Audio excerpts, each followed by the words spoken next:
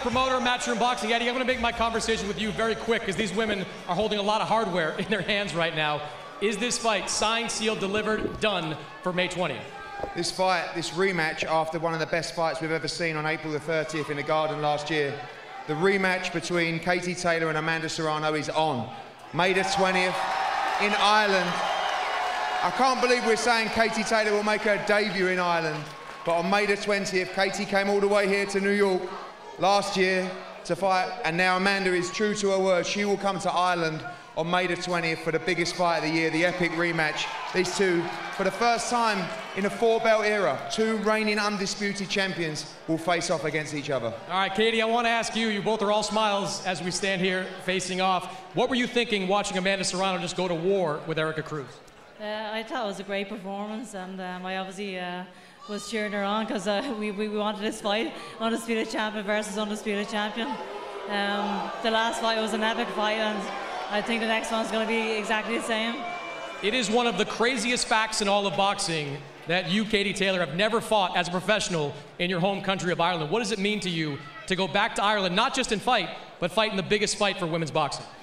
This is more than a dream come true. My debut in Ireland against Amanda Serrano, the real deal Amanda Serrano.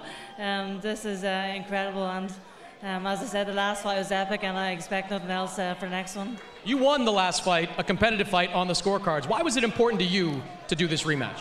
Well, this is still the biggest fight in women's boxing, and I only want the biggest fights, and yeah, this is exactly what I want. All right, Amanda, we'll turn to you here. You hear a lot of your fans in this building tonight. I don't think there'll be quite as many on May 20th when you go to Ireland.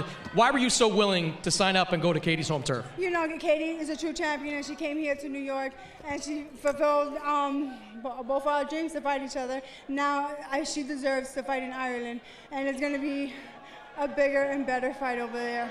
It was an ultra-competitive fight the first time around. How much did that loss bother you in the aftermath? You know what? It didn't bother me too much. I mean, of course you want to win, but I've learned a lot, and now I know what I need to do. What kind of changes? I mean, you said you made some changes to your training, adding some sparring, doing some other things. Do you feel like you've done enough to win the second time? I've done enough, and I will do more. You'll do more. Do you think you can convince some of this pro-Puerto Rican crowd to make the trip to Ireland? I think I might have some. I might have some to take the trip. Right, guys? Congratulations, Amanda. Looking forward to May 20th, Katie Taylor and Amanda Serrano, Part 2. May 20th, it happens in Ireland. But you wonder how much this fight maybe took out of Amanda Serrano. She's in her mid-30s after all.